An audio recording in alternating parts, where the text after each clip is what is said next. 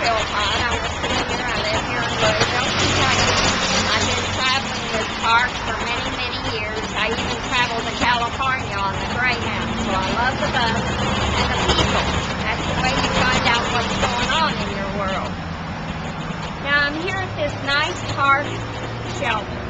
We have a nice sidewalk that goes right out to the bus. But if you look across the street, if I was waiting for a bus, I'd be standing in a mud hole at this time, waiting for a bus.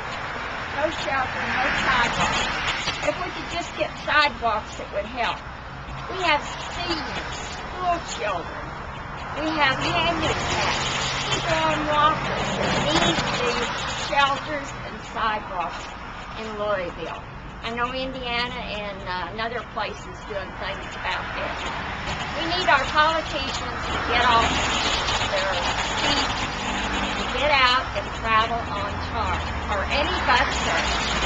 That way you get to talk to your constituents and find out what they want and what they don't want. It's also a good way to find out what needs to be improved on. So let's do it. Let's get out and listen to the people and what they have to say. We are your people, not the lobbyists. Thank you.